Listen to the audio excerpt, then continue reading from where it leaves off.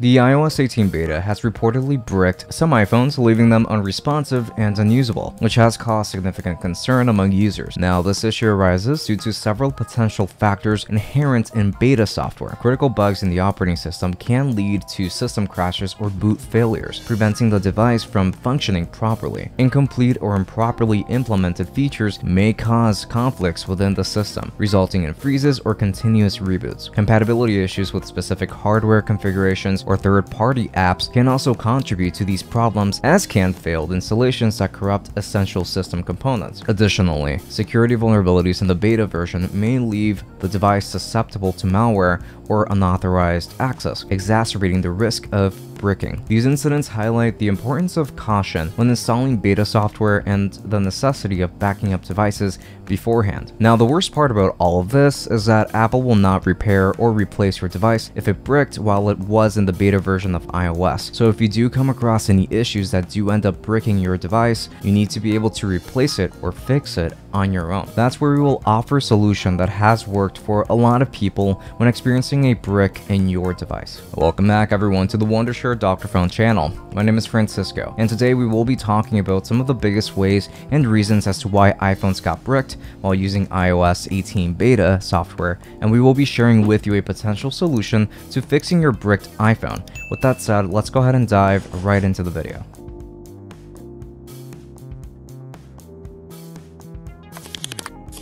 Part 1. How your iPhone probably got bricked. Now, when it comes to any beta of any software, it will naturally come with a lot of bugs, and while bugs haven't intentionally been left there to harm your device, these are software that is still in testing, and that is why other people sign up for the beta. So you really do have to be careful when using beta software because there are no guarantees of what can happen to your device. Granted, these things are not that common, and for example, I've experienced some bugs on iOS 18 beta and beta 2 and beta 3 for that matter, but nothing has straight up broken my device in the process. Installing an iOS 18 beta version can potentially brick your device due to several risks associated with beta software. Here are the primary ways that this can happen. Software bugs. Beta versions are inherently less stable and may contain significant bugs that can cause your device to become unresponsive or fail to boot properly. Critical bugs in the operating system can lead to system crashes or permanent malfunctions. Incomplete features. Some features in beta releases might not be fully implemented or optimized, leading to conflicts within the system. These incomplete implementations can cause the device to freeze, reboot continuously, or fail to load essential components. Compatibility issues. Beta versions may not be fully compatible with all hardware configurations or third-party apps,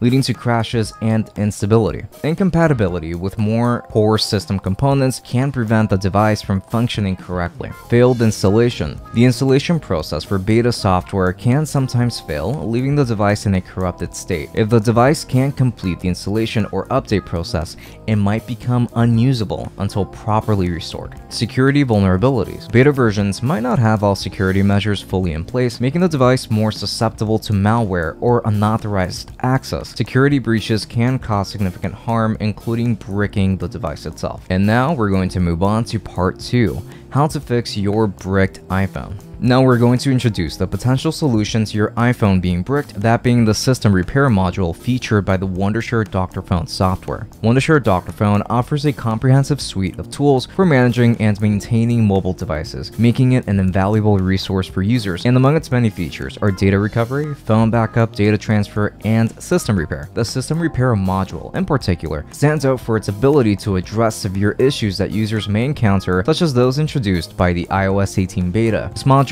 can resolve common iOS problems like system crashes, device bricking, severe battery drain, and connectivity issues. So by providing a straightforward, user-friendly interface, it allows users to revert their devices to a stable state without data loss or the need for technical expertise. This makes Wondershare Dr.Fone an essential tool for anyone dealing with the unpredictability of beta software or other critical system malfunctions. With that said, let's try to explore the steps to fixing these issues through the software. Now, I do want to make something very clear. These fixes won't actually fix the beta for you and magically make it more stable. That's not what's going to happen. It will just fix your device if it happens to get stuck somewhere with no way out, such as the issues that we mentioned above. This should be able to help you get your device back to working order. So to free your device and bring it back to your initial screen, these will be the best solutions available to us. So just follow the steps coming right up. So first things first, visit the Wondershare Dr.Fone website by clicking on the link in the description. Download the software and install it on your computer. Launch Dr.Fone and select System Repair. Now just open the Dr.Fone application, then click on the Toolbox tab and choose the System Repair option from the main interface. Then from here, use a USB cable to connect your phone or iPad to your computer. Ensure that the device is detected by Dr.Fone. So Dr.Fone offers two modes: Standard mode, which fixes common issues without data loss, and Advanced mode, which resolves more severe issues